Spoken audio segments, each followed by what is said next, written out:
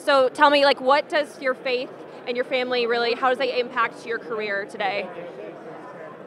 Maybe the best way to answer that is my high school coach from DeMatha Catholic High School. I'm non-denominational Christian, but I went to DeMatha Catholic High School, and the 4 priorities that he had for everyone who played for him were in order.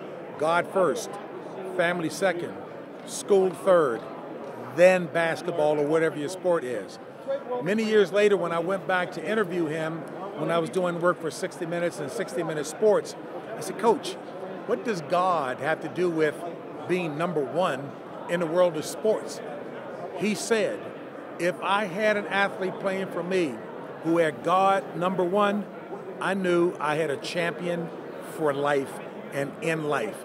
And he went on as a coach to become the first high school coach to go into the Naismith Basketball Hall of Fame strictly for what he did at the high school level, the winningest high school coach at the time, just an icon.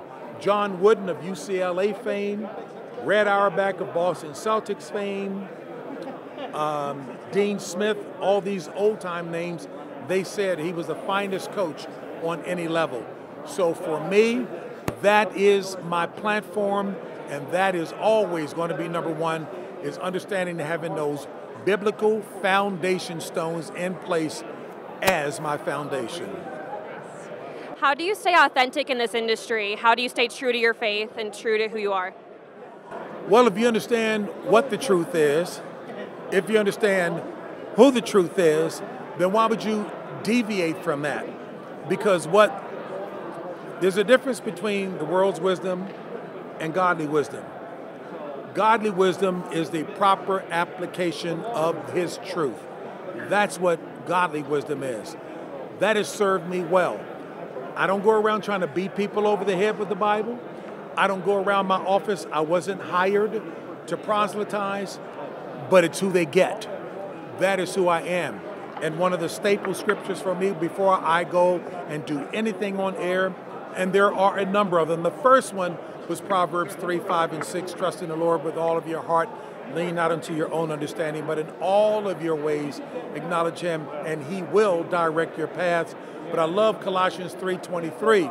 Do all that you do heartily. I love to say excellently to the Lord and not unto man. He hasn't failed me yet. Why should I change? I love that. Do you have any tips for college students looking to get into this industry? Understanding that you want to display excellence in everything that you do first and foremost. You will be hired on how much you know about a given sport or sports. How well do you articulate? Do you have a good grasp of the King's English? Because that's what's so critically important. Are you a good writer as well too?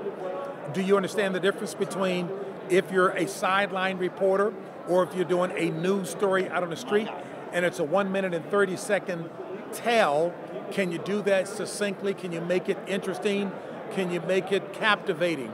Versus being in a studio where you might have 3 minutes to tell a story. How do you tell that? All of those things are important. And I learned that throughout.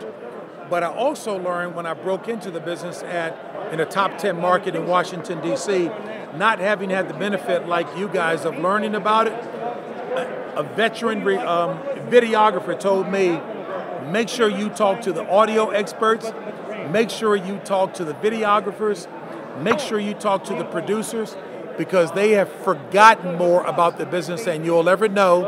And if you get their input, you're going to come out with the best product. It is a team game. Ephesians 4, 16 and 17 says,